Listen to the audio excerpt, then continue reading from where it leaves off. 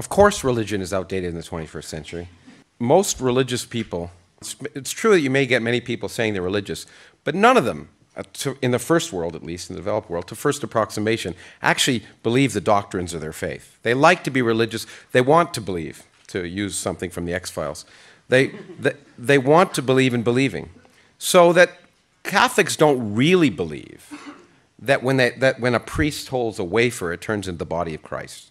No one really believes that nonsense. I have, in the last week, spent more time talking to Jewish atheists than I can count. Most of the Jews I know are atheists, and they say it's perfectly reasonable to be Jewish atheists because there's other aspects of the Jewish religion they like. So the point is that the doctrines of religion are outdated, and that's for good reason. They were created by Bronze Age or Iron Age peasants who didn't even know the Earth orbited the sun.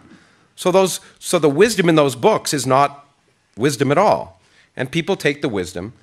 In fact, we've actually learned something over the last 20 centuries, and science has taught us how the world works. The interesting thing as a scientist is that God is completely irrelevant to science. Most scientists don't spend enough time thinking about God to even know if they're atheists, because they try and understand how the world works, and God never enters into it.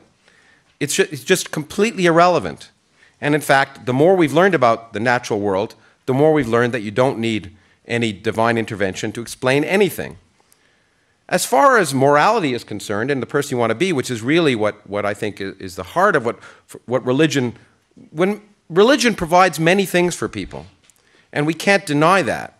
The question is, how can we take the things that people need, community, support, hope, and use the real world to build those quantities? Because religion, if you base your beliefs and your actions on myths that are incorrect, you're inevitably going to take irrational actions.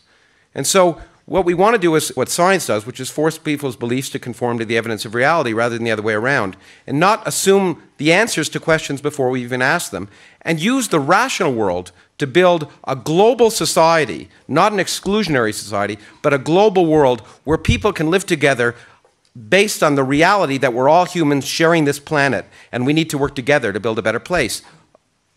A morality based on rationality and not outmoded religious beliefs.